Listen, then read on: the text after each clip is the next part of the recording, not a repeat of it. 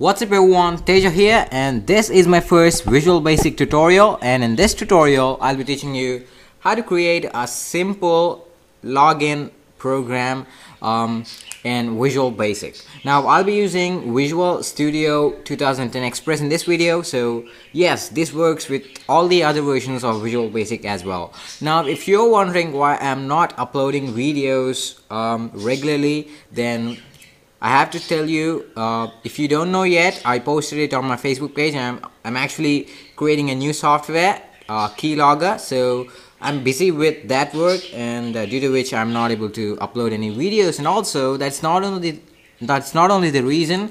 I'm busy with my college work and all. Well, anyway, let's get started.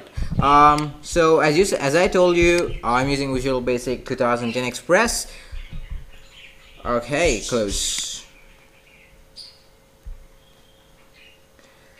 Now let me create a new project, and let me call it login program.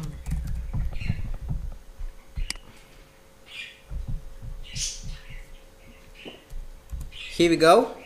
And now let me add two labels here.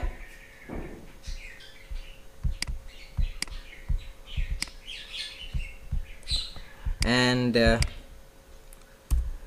let's keep the text of this as username, and let's add another similar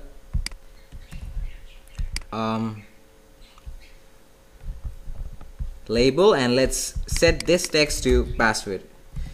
And yeah, now we are creating the registration window so that the user can actually create a username and password before he can log in with his credentials. So using this, we are creating, in this form we are actually creating the register form. Okay, so let's add two text boxes, and also make sure that you make this text box multi-line so that you can place it, you can adjust it to whatever size you want. Let me add two text boxes, and let me call the first text box as username text box. Let me give its name as username field. Okay, sorry, field.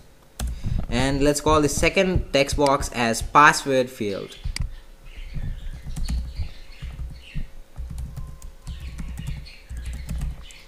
Okay, now let's add a button so that the user can click on it after he enter his username and password.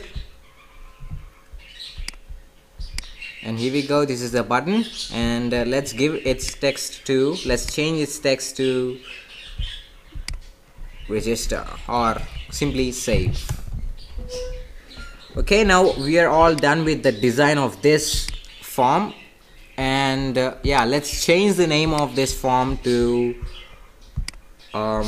register. And as you could see, the name of the form has been changed here. Okay, now let's go to project and then to login program properties. Now you'll see the name of your program over here followed by properties. So you gotta click on that, and this will open something like this. Now you gotta go to settings, and over here you gotta create two new settings. The first one, call it as username and give its type to string, and leave this empty, and then create a second one and name it as password and give its type to string as well, because we're gonna store some a string value there, and leave the value empty. Now we have successfully created two new settings, username and password. Now let's go back to our form 1, and let's code this save button. Just double click on the save button, and yeah, now when the user clicks on the save button, his credentials, his username and password should be saved for this program. And yeah, now we're gonna do that. We're gonna learn how to do that. Okay, so let's go and double click on the save button, and we got to make sure that none of the username text field or the password text field are empty. So only if they are not empty, then we can save the username and password. So to do that, you gotta give an if statement. You gotta say if not username field dot text. The username field is actually the username text box, the text box which we have created earlier, is equal to empty and not. Okay, so let's say this, and let's declare a variable dim a as integer. Forgot to do it, equal to 0. Okay, and if not username field or text equal to empty, then we gotta give the value of a equal to a plus 1, or you can just say a plus equal to 1. And we also got to check whether the password field is empty or not. So we got to give another if statement. We got to say if not password field dot text equal to empty, then we got to say a plus equal to 1. And you can do it in other way as well, like you can combine these both if statements. You can say if not username field dot text and password field dot text is empty, then you can directly give the rest of the code there, but this is a logical way to do it. So I declare a variable a as integer, and I'm gonna increment its value only if the username text field is not empty and the password text field is not empty. So if both the username text field and the password text field are not empty, then the value of a will be 2. So if you see here, the initial value of a is 0, and if the username text field contains some text, then the value of a is going to be incremented by 1, which means the value of a will be 1. And the next thing is it checks the password text field, and if the password text field contains some text and it's not empty, then the value of a is going to be incremented by another 1, and the value of a is going to be 2 now. So we gotta give another if statement here. We gotta say if a equal to 2, then we gotta say my dot settings dot username equal to username field dot text, and my dot settings dot password equal to password field dot text, and then my dot settings dot save. What we did here is, so as I told you, if a is equal to 2, then none of the two text boxes, that is the username text field and the password text field, are empty. So in that case, we are going to save the credentials. So what I did is I called my.settings.username. I assigned the value of my.settings.username with the text present in the username text field, which means the username is now saved in the username settings which we have created earlier, and the same is the case with the password. And after I gave these two statements, I gave the third statement my.settings.save, which is going to save the two above statements, that is the username field and password field. So the credentials are not going to be saved permanently for that computer or for that user, let's say. So we are all done with the register window. Now let's create a login window. Let's go add a new Windows form, and let's leave it as form2.vb. let's click on add. So here is our new form, and as we did before, let's add 2 labels. I got to extend this a bit. Okay, let's add 2 labels, and let's change the text of first label to username, and let's add a similar other label, and let's change the text of this one to password. Okay, let's add text boxes now.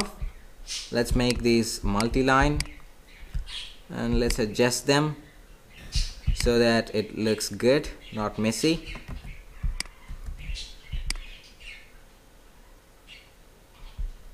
So we have 2 text fields now. Now let's add a button. so that the user can click on this button to log in. And here we go, let's change the text to login.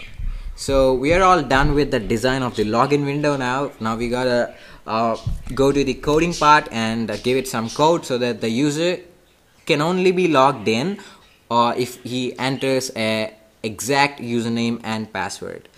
Well, okay, let's go to the login form. Let's go to the login button. Let's double click on the login button, and here we go. And yeah, as I did before, let's do the same logic. We gotta declare dim a as integer, and in the button for the button one, we gotta code something like this. So we gotta say if one more thing is you gotta give it to 0. Of course, if you don't give the value, if you don't initialize the value of a to 0, it defaultly gets the value of 0 because it's an integer. So anyway, okay, let's come to the button 1, that is the login button, and let's code like if yeah, forgot to change the names of these text fields. Let's change the name of these text fields. Let's change this to username text field, and let's change the second text box name to password text field. Okay, let's go to the login button, and now let's code it.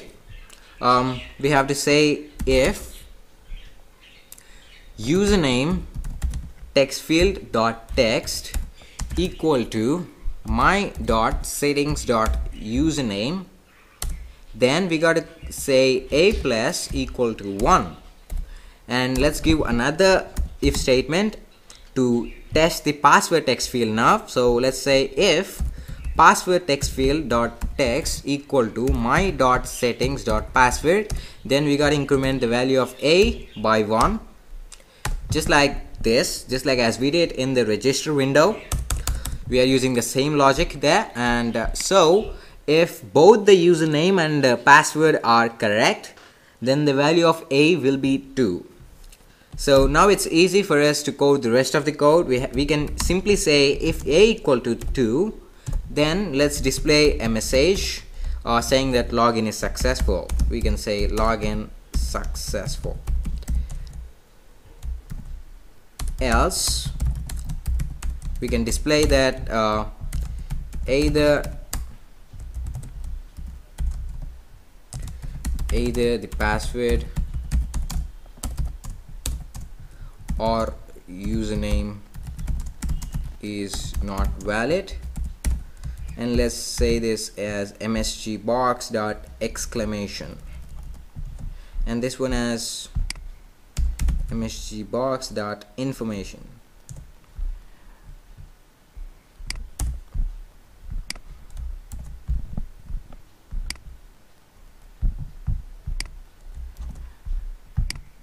Perfect. Now that's it. Now let's run the program. Click on the start debugging button. You can directly tap on the F5 key, and here is the register window.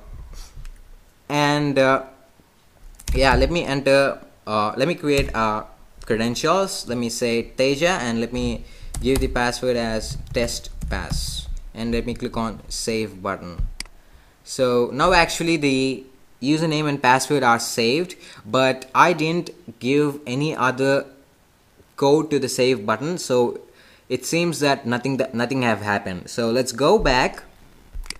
And let's code the register window. Let's code the save button, and we can also say after this we can say we can display a message saying that register successful, and yeah, we can say that we can actually open form 2, that is the login form. Now okay, now let's run the program, and here is the register window, and let me give default like some test values, Teja and test pass. Save, and here we go. It says register successful, and as soon as you click on OK, the form 2 gets opened up in the window, and if you enter the same values which you have entered earlier, then you can see it says login successful. If you enter a wrong password, like if you enter a wrong password and click on the login button, it says that either the password or username is not valid. Okay. One more thing is we can change the password character. Like, just select the password text field, go down, scroll down,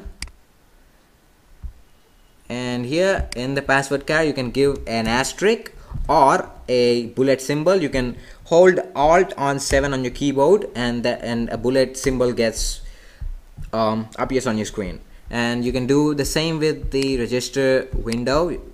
You can change the password character to the bullet symbol. And yeah, we are done. Okay, now let's change the properties. Let's go to the application tab, and let's set the startup form as form 2, so that whenever the user opens the program, the form 2, which is the login form, appears on the screen. So in the login form, let's add something which is needed actually. If the user has not yet registered with this program, he should have an option to register. So let's add a link label, and let's call this register. And if the user clicks on this thing, then we got to show the form 1, and perfect. And we can actually hide this form. Sorry, oops. Okay, here we go. So let's run the program. And here we go. This is the login window, and yeah, if we click on the register label here, the register button, the register form opens up, and you can create a username, like let me say TechRaj, and let me call the password as testpass, and let's click on the save button, and it says register successful. And once you click on OK, the the login form appears. And if you enter the same values as you entered before, if you enter the exact credentials, then just look, it says login successful. And so this is how you can actually create a login program in Visual Basic. And also keep in mind that once the user creates his or her credentials, they will be saved on his computer permanently. So just keep this in mind. And yes, that's all I wanted to teach you in this video tutorial. If you want any more explanation, or if you have any doubts regarding this video, feel free to comment below in the comment section. I'll try to help every one of you who comment below.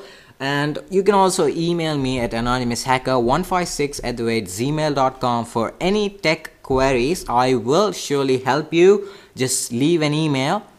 Okay, yeah, thanks for watching. Hit the subscribe button for more videos. Like my Facebook page at facebook.com/techraj156. Follow me on Twitter at twitter.com/techraj156. Visit my website at techraj156.com. Thanks for watching. Cheers.